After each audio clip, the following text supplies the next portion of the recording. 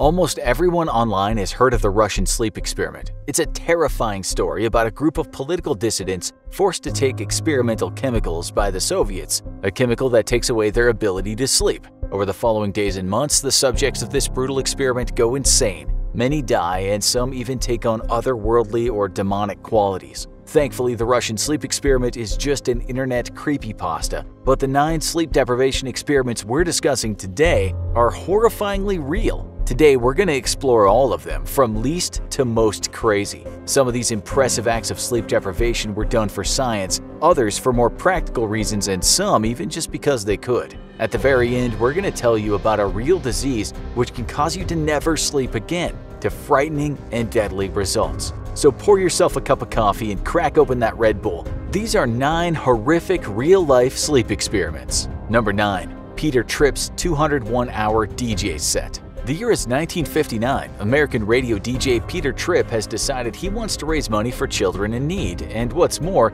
he's thought of the perfect way to do it, locking himself in a glass box in the middle of Times Square and spinning records for 201 hours straight, while the general public looked on in. To save you the math, that's over 8 straight days of hardcore DJing. How he planned to bathe or go to the bathroom in that time without breaking public indecency laws, we'll just leave to your imagination. He entered his giant goldfish bowl on one day in high spirits, ready to undertake this crazy feat of human endurance. However, by day 3, the lack of sleep was really starting to get to Mr. Tripp. He began experiencing severe hallucinations, like believing there were spiders in his shoes. He would also become irritable, paranoid, and confused, cursing at people around him. Sleep scientists observing this charitable act of masochism found that Tripp's hallucinations often occurred during the 90-minute REM sleep cycle, the stage in sleep that people tend to experience dreams. Tripp was so sleep-deprived he was literally dreaming while awake. Many of his family and friends claimed the sustained sleep deprivation forever changed Peter Tripp. Soon after, his marriage broke down, and he left the radio business to become a traveling salesman. Think that's wild? It's nothing compared to Number 8. Randy Gardner's sleep deprivation world record. These days, a Guinness Book of World Records doesn't observe world records related to sleep deprivation, out of fear that it could lead to aspiring world record holders committing self-destructive acts. This was not the case in 1964, when high school student Randy Gardner managed to achieve the highest universally agreed-upon record for sleep deprivation, 11 days and 24 minutes. This particular study in sleep deprivation was so special because it was closely observed and documented by a large number of researchers, including a sleep expert from Stanford University. Much like Peter Tripp, Randy began to experience confusion, paranoia, and even hallucinations as his sleeplessness progressed. However, he managed to stay lucid enough to win a pinball match against one of his observers on the 10th day of no sleep. If that doesn't make you feel insecure about your pinball skills, I don't know what will. But losing sleep on your own is one thing. What if, like the Russian sleep experiment itself, a whole group of people were deprived? And this brings us to Number 7. Shattered, a reality TV show from 2004.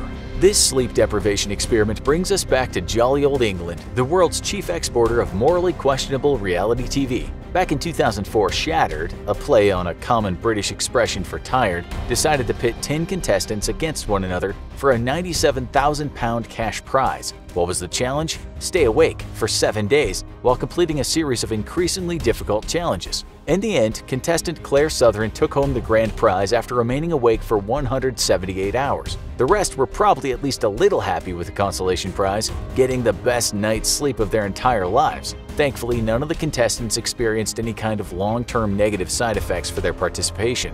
But for all the narcissists out there, our next sleep experiment answers a more troubling question. Will sleep deprivation make you uglier? Number 6. Swedish beauty sleep experiment. We're in scenic Sweden for this sleep study, asking whether the old truism about needing beauty sleep actually holds any water. As it turns out, according to a 2013 study into the correlation between fatigue and facial expressions, it might actually be totally right. They photographed 5 men and 5 women after a normal, healthy night's sleep, and again after 31 hours of sleep deprivation. An impartial group of 40 people were then asked to judge the faces in the photos. They found that the sleep-deprived face had, quote, more hanging eyelids, redder eyes, more swollen eyes, darker circles under the eyes, paler skin, more wrinkles and fine lines, and more droopy corners of the mouth. This actually leads nicely into our next and even more anxiety-inducing study. Will people want to avoid you if you look sleep-deprived? Number 5. 2017 Swedish sleep experiment. For some reason, the Swedish are really interested in seeing how people react to sleep deprived. In 2017, they performed a study into how people perceive others with sleep deprivation. 122 people rated photos of 25 people after 2 days of not sleeping, and the scientists performing the study found an interesting cluster of results. The subjects reported that they were less inclined to socialize with the sleep-deprived people. The sleep-deprived people were seen as less healthy and more sleepy.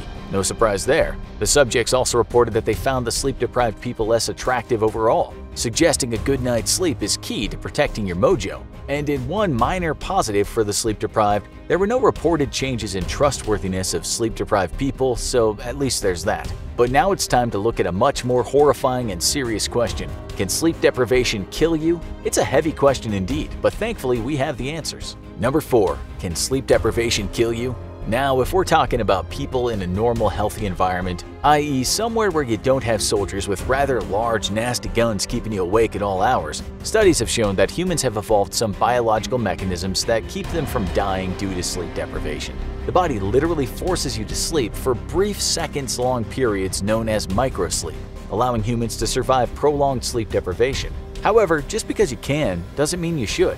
Chronic sleep deprivation has been linked to everything from high blood pressure to dementia, so make sure you're catching those Z's whenever you can. There are other ways you can die from lack of sleep, one such way being the reason why heavy machinery has a "do not operate while tired" warning. Tired drivers sadly cause a large number of car crashes every single year. While the answer to the question of whether sleep deprivation can kill humans is actually pretty reassuring, our next set of studies sadly don't have a very happy ending. Number 3. Can sleep deprivation kill animals? It doesn't get any less horrifying from here, folks. 2 different studies, one from 1983 and another from 1995, basically performed the Russian sleep experiment on rats and found that they were extremely susceptible to its effects. Unlike humans, the rat's ability to microsleep is quarantined at any given time to a tiny part of the brain. As a result, it isn't nearly as effective at preserving vital brain functions. Rats die as a result of this between 11 and 32 days, and they're probably grateful for it at that point.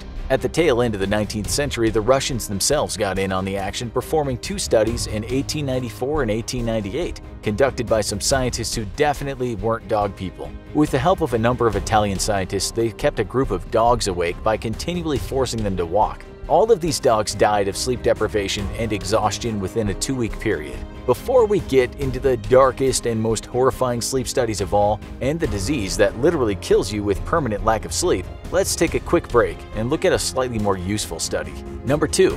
Can controlled sleep deprivation actually alleviate depression? That's right. Typically, when you think of sleep-deprived people, you think of the kinds of people we've described: grumpy, paranoid, and irritable. But for some people, it seems that little sleep deprivation can actually help combat depressive episodes. A study has shown that a single 24-hour period of sleep deprivation therapy, or SDT, improves both mood and behavior in people with treatment-resistant depression or bipolar disorder. These periods of improved mood and behavior have been known to last up to 48 hours. Perhaps with further research, sleep deprivation therapy can be a valuable part of treatment plans for people suffering from severe depressive mental disorders. In 2017, a review into 66 similar studies concluded these findings support a significant effect of sleep deprivation and suggest the need for future studies on the phenotypic nature of the antidepressant response to sleep deprivation. And now, from depressive to depressing. Let's look at the most horrifying sleep experiments of all, and perhaps the closest to the events depicted in the legendary Russian sleep experiment.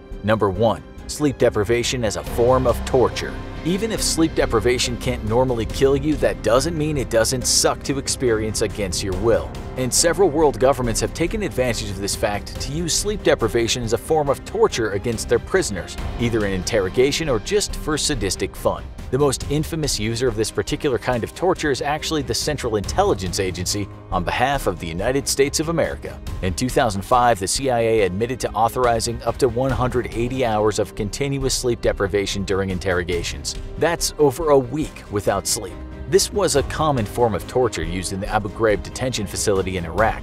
In 2014, the US was even criticized by the United Nations for their use of sleep deprivation torture techniques. Though in what seems like another nod to the Russian sleep experiment, it's likely that the US was inspired in their use of sleep deprivation torture by the earlier actions of the Soviets. It's a particularly grisly example of cross-cultural exchange from 2 international superpowers. And there you have it, folks. 9 real sleep studies ranging from weird to utterly terrifying. So you're probably wondering, what's the horrifying condition that can cause you to literally die from a lack of sleep, despite humans seemingly having biological defense mechanisms against such a horrible fate? Allow us to introduce you to the rare condition of fatal insomnia, the disease that keeps you awake until you go mad and die, just like the victims of the Russian sleep experiment. There are two varieties of this chilling illness: fatal familial insomnia and sporadic fatal insomnia. The former is a familial genetic disease, and the latter could, in theory, happen to anyone. The disease has no known cure, and nobody who has ever contracted the disease has survived 18 months beyond the first onset of symptoms. Much like Creutzfeldt-Jakob disease or mad cow disease, this disorder is caused by misfolded proteins in the brain known as prions. It's unlikely you'll ever know you're sick until it's already far too late. The disease occurs in 4 stages. The first, the victim experiences prolonged insomnia, paranoia, and fear. In the second, they'll experience increasing hallucinations and panic attacks. In the third, they'll begin to rapidly lose weight as their physical health declines. Finally, in the 4th stage, the victim will slip into a state of severe dementia and lose their mind entirely. In this final stage, they'll essentially be locked into their own bodies, becoming completely mute and unresponsive. Of course, things are well beyond the point of no return by this point, and the victim of this horrifying disease will die shortly after. Sleep well, if you can. Now check out Russian Sleep Experiment Explained and 50 insane facts about sleep you didn't know for more.